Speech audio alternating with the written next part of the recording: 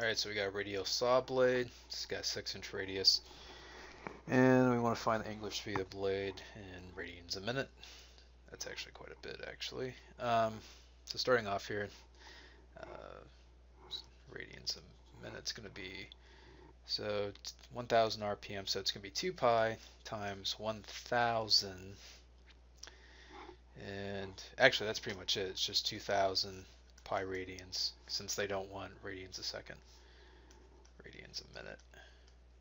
Alright, so part B, we want to find the English speed.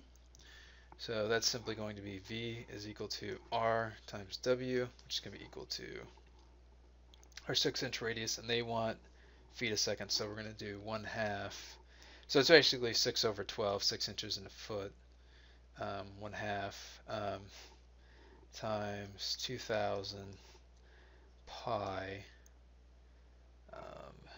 We want feet a second, and then furthermore, divide this by 60. So we're going to get 1,000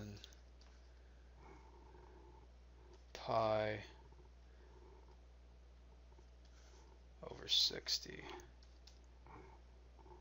So that's going to give us 500 over 30, which goes down to 50 pi over 3 feet a second, which further goes down to, which ultimately gives me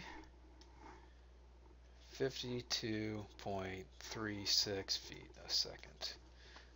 And that's the linear speed. That's it.